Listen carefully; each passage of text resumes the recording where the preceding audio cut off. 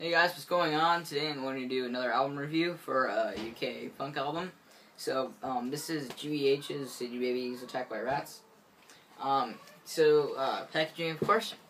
So, here's the album cover. It's like an oil painting of, you see that you have like a stroller right there and there's a bunch of rats all over it, attacking a baby, literally.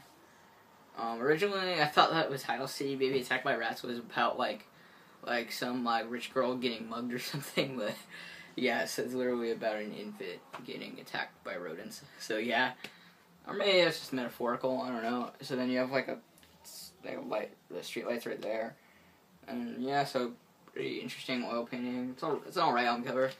The back album cover is pretty boring, honestly, because you have a blue background, and then there's pictures of the band like goofing around and stuff. And there's the track listing and credits and shit. So yeah, and then inside there's a print-on dust sheet, so that's pretty cool because I like those. They do wear out pretty quickly. So you have a giant GBH logo, and then you have the lyrics to most of the songs. I think there's a few songs on that aren't included on lyrics. Not sure why. So anyways, the record is actually on a pretty nice looking blue vinyl. It's like translucent, so that's really cool. It looks really nice. So, yep, that's pretty cool. Really like color vinyl. Although, lately it's been kind of hard to come across. It's been a while since I've gotten a color vinyl. I think the last one I got was my TSOL, Dance With Me one. Oh, no, it wasn't. It was the Black Sabbath one. Okay, yeah, because I might go to the record store tomorrow, because it's been a while since we've gotten anything. So, anyways, yeah. Music, of course. So, for side one, you have Time Bomb, Sick Boy, which is probably the band's most well-known song. War Dogs, Slut, Maniac, Gun Down, I'm Hunted. Side two, you have City Baby Attacked by Rats, The Prey of a Realist, Passenger on the Menu, Heavy Discipline, Boston Babies, and Bell and Bop. Okay, so, Time Bomb is really catchy. It kind of opens up with like a clock ticking, which is kind of cool. It has a pretty nice guitar riff, really explosive, really nice deep beat drums on here, kind of. But not as good as Discharge is. Anyways, Sick Boy is the band's most well-known song, and it's probably my favorite song on the whole album. I know, way to be cliche, but it's really good, really catchy. Yeah, I really like the lyrics.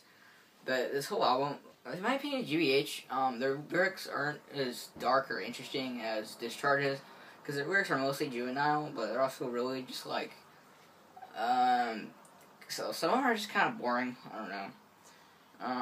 War Dogs is okay. Sweat is pretty catchy. Maniac is really good. Gun Down is good. I'm Hunted. That one's really good. I like the vocals on that.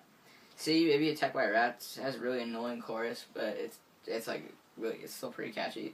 The Prey of a Realist is good. Passenger on the Menu, that one's actually really interesting. That's a pretty good song. Heavy Discipline is good. Boston Babies is alright. Bell and Bop is actually pretty good, but the lyrics are really bizarre. It's basically just about a party, but it's an interesting song. So anyways, like this album, it's just, I don't know, like, I like it, but I don't love it, if you know what I mean. I just prefer Discharge, honestly. I like GBH, but I can never fully immerse myself in them. I don't know, it's like that with a lot of UK hardcore bands. Like The Exploited, I like them, I don't love them, if you know what I mean, except for Discharge, which are like my favorite UK hardcore. But honestly, this is still a great album though. If you're into UK hardcore, you'll definitely enjoy this. The vocals though are actually pretty interesting, because like his voice is kind of like he sounds like a younger version of Kelmore from Discharge, to be honest. Yeah, really, just catchy, vocals. And the guitar tone on this album is really good. It's really, really thin and high-pitched. It's cool. And the drumming is really good. You can't really hear the bass, but that doesn't really matter much, because it's just a punk album. Because, I don't know, the bass, in my opinion, for punk isn't really the most important thing. It's mostly guitar and vocals that are most important in punk to me. But in UK hardcore with D-beat and stuff, the drums are also very important. So anyways, yeah, overall I'd say I'd give this album a 7 out of 10. But I'm not saying it's a bad album. I just never loved this album, but I like it. Like, I don't know. It's okay. Like, this is considered to be the band's first full length album, but there was a release before this that I actually prefer over this, but I haven't found. I might get it sometime, but I've never cared enough to. What is it called? Like, the album cover's black and white. It was like acne studs, like leather bristles. I forgot. It's something along the lines of that. I sound like such a noob, but I don't know. Like, yeah, I've seen that on white vinyl before, but I didn't get it. Because I was looking for something else, but, like, I don't know. This is pretty good. So, yeah. That's 7 out of 10. Yeah, this is a pretty short video. I don't know, I just don't have a lot to say about this album. It's good, but it's not great. The guitarists are very good. I don't know, I just don't have a whole lot to say about this. But, yeah, overall, it's a pretty solid album.